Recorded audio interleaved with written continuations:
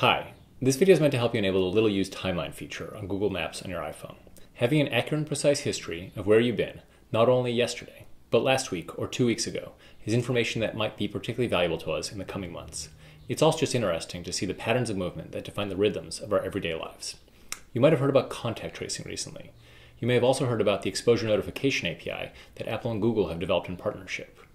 Tracking on location is meant to complement these efforts, not replace them, and I encourage everyone to engage with and support both the public servants who will be doing this detective-like tracing work soon, as well as the government apps that use the aforementioned API, whether regional or national. Let's get started.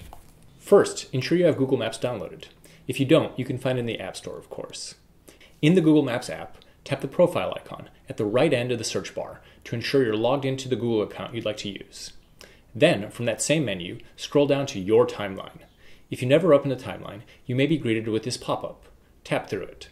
Now this next step is the most important, but most tricky. For the timeline feature to work effectively, Google Maps needs to know where you are, always, not just when you're using Google Maps.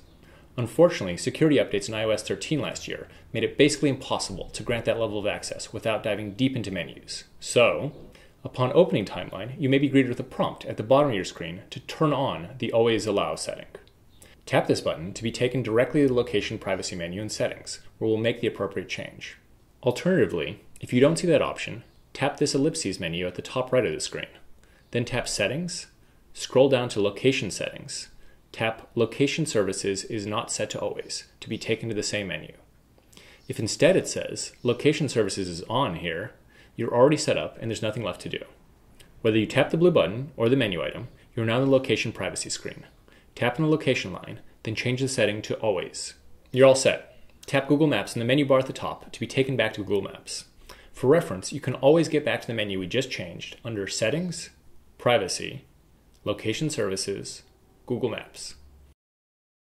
And that's it. Go back to living your life and forget about this setting if you'd like. You don't even need to use Google Maps. And hopefully this location data will only ever be relevant to you as a funny point of conversation or when comparing how little you went out with friends and family.